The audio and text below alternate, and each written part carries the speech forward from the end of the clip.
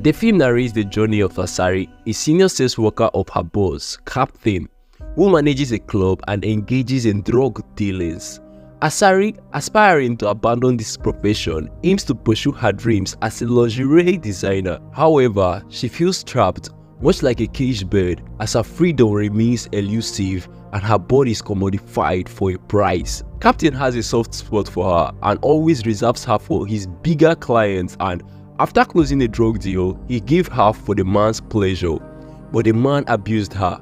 Having had enough, Asari seduced Captain into sleeping with her, and the next morning when he still slept, she stole a hefty amount of the money he received from the deal the previous night and fled to a new town, or your town. She felt incredibly happy and couldn't believe it.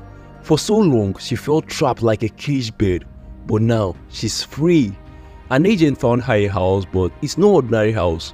People say it's haunted and has been empty for years. The person who helped her didn't mention this, but she's just happy to have her own space. The village is conservative and tranquil, mostly occupied by families. The husbands, thinking their wives are unattractive, head to the local bar to find solace in the bottles, while the wives seek solutions at the local church. The church was in Pastor Midi's hands, but it was his wife, Shadi, who truly held the reins. Religion was black and white for Shadi, with no room for mistakes. Getting pregnant before marriage or praying differently than she thought you should, you'll be in for a cold stare and disapproving words. A young woman named Abeni felt the sting of Shadi's judgment after her unexpected pregnancy. Everyone at the church treated her like death, except for Shadi's own daughter, Simi. Simi had a secret of her own, a secret boyfriend and a growing bump under her shirt. But telling her mom was out of the question, not wanting to face the same icy glare Abeni received. Asari, who had now changed her name to Adire, was fitting in perfectly into her new life, experiencing new things and deriving pure joy from every experience. She had her new home decorated to her taste, and at night, she dressed up and went to the local bar, where she caught the attention of several men, but only Tobi dared approach her because he has the most game. With the way she was dressed and the cigarette she was smoking, he established she was a prostitute and wanted to have fun with her. But that life she had left behind. In order for him to not be embarrassed in front of his friends, she took his money and just followed him to the toilet where they pretended to have had sex. The news of Tobi's activities with the sumptuous lady spread far and near, with every willing man wanting to desecrate their marital vows for a taste of her. Even on social media and in the market, there are talks of her. Tobi couldn't resist the charm of the bar. It became his favorite spot, not just for the drinks but also for the presence of Adire. His wife, unaware, eventually discovered their secret rendezvous one day after she failed to keep him at home. The women's group in the church labeled Adire a prostitute after Shaliwa, Tobi's wife, shared her troubles with them.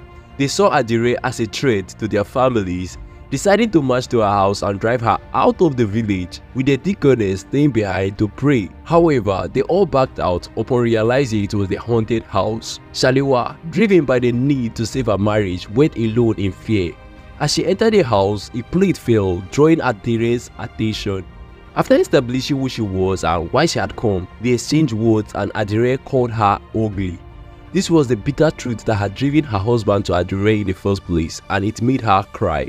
Adire was empathetic enough to console her and realized her husband didn't find her sexy anymore because of how she dresses, so she gifted her a pair of lingerie and some relationship advice, which went on to work exceptionally on Tobi. Meanwhile, Captain hasn't had luck finding Adire. She continued to frequent the bar and had men continuously buying her drinks, which she exchanged for money. With her usual companion now staying back at home, his friend had no option but to leave early. On his way, he meets their other friend, Thomas, a shy man and the one with the least game. Anyway, this time he approaches Adire. He starts off incredibly bad and got even worse at the middle. This was a time waster and she couldn't take it. But when he started talking about his late wife and how the only woman he had to talk to since she died was his mother, Adire felt pity for him and took his money to show him a good time, which extended to her taking him home. But they had a little miscommunication because all he wanted from her was friendship, someone to talk to. She finds it funny because she knew men would always want something, if not now, later, and then it would cost her more. She deduces that he might be lying about his dead wife, which he responded emphatically to the negative. However, she returned his money and asked him to leave, and he leaves after telling her, "I'm really sorry that you think so little of yourself that the only thing a man would see when he looks at you is to get into your bed."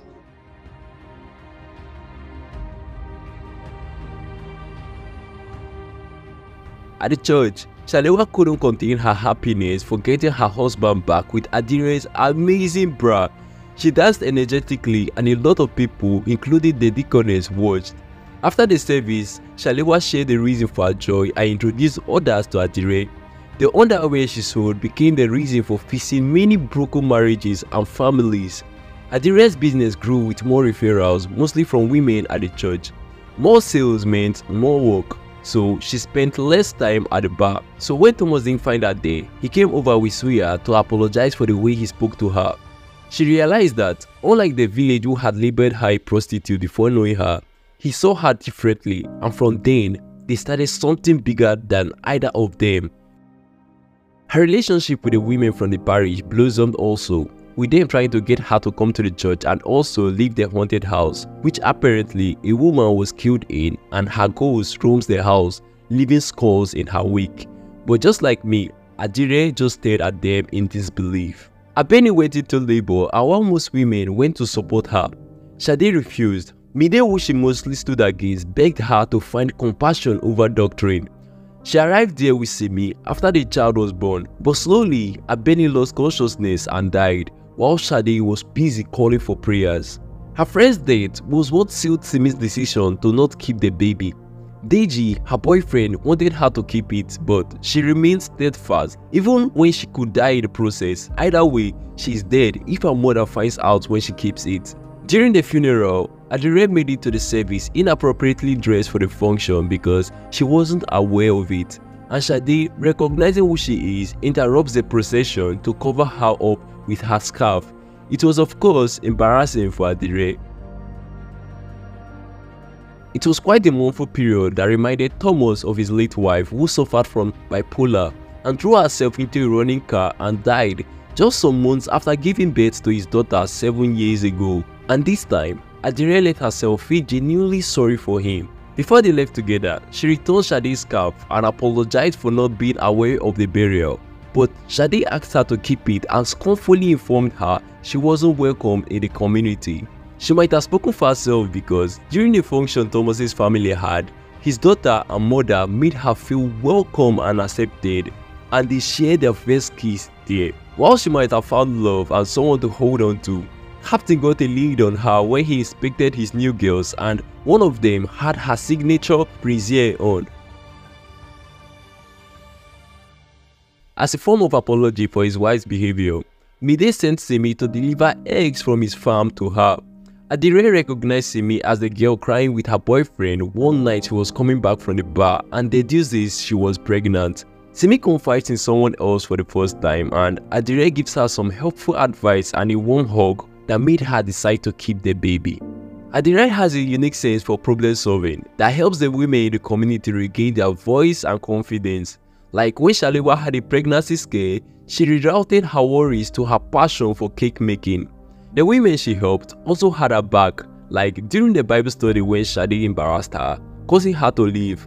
They fought for her, making Shade realize she's slowly losing her flock, and the only person who remained by her side is Tunde, her PA. However, Shade turned up the heat during Abeni's fundraising, but this time, Adire had had enough and tells her everything everyone else had been too scared to tell her.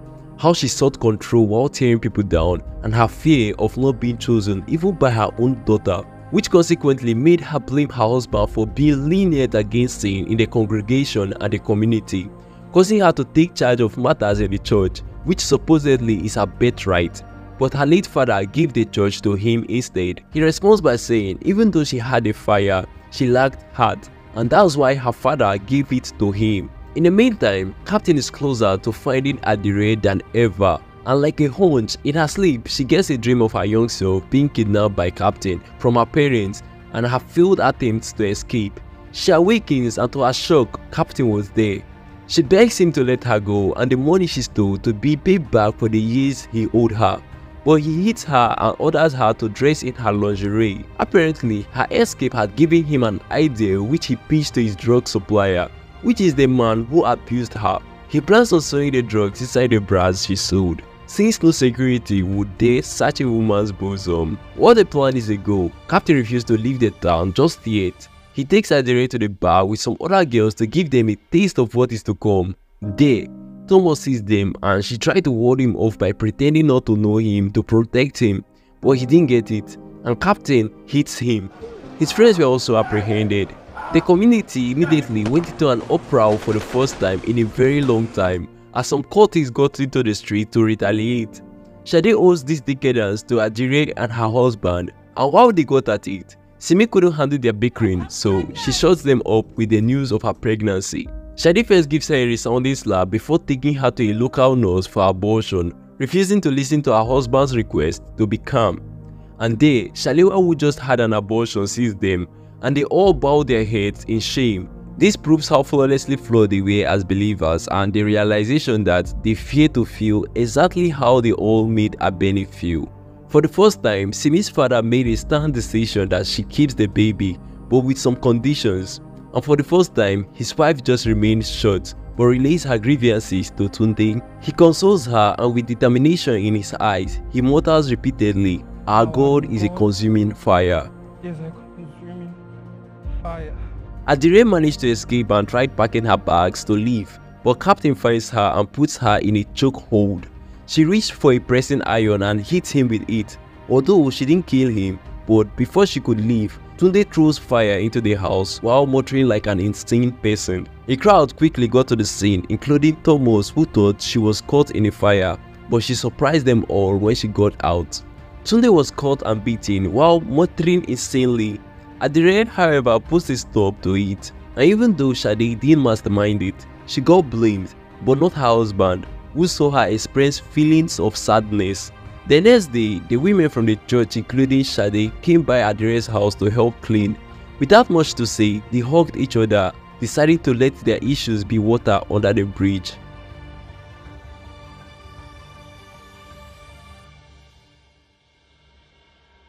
This is Adire's story. Her pursuit for freedom and acceptance didn't only find her love, it found her a family as big as a community. Okay, if you like the video, please give it a like and subscribe to the channel. It may look simple to you, but it really does help the channel out.